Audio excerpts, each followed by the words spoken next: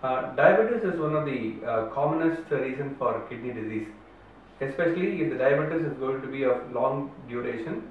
If the diabetes has affected other organs, especially the eye, then kidney disease is very common. It is not going to happen in within few years of diabetes. Generally, it takes at least 5 to 10 years for the diabetes to start affecting the kidney. In the early stages, we start leaking large quantities of albumin in the urine. Normally, the amount of albumin we leak is about 30 milligrams. In diabetes, it starts increasing more than 30 milligrams. That is called as a microalbuminuria. And as the control of diabetes is not going to be proper, larger quantities of albumin will get excreted in the urine, and subsequently the kidney starts failing. The blood urea content and creatinine content will start increasing.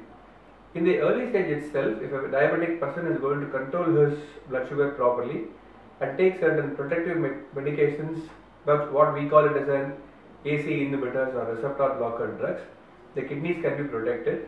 And unfortunately, if the patient slips into a diabetic nephropathy where the kidney starts getting affected by diabetes, intake of these medicines will slow the progression of the disease, and unfortunately, if any diabetic person gets into a kidney failure stage, it can definitely be treated.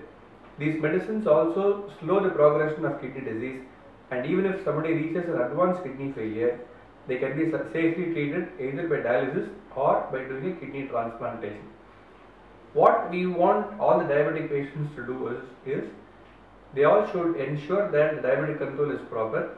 They should meet the diabetologist very regularly and ensure that all other organs, including kidneys, the eyes, the nerves and the heart, is taken care of periodically, so that they will not slip into any end organ damage because of their long-standing diabetes.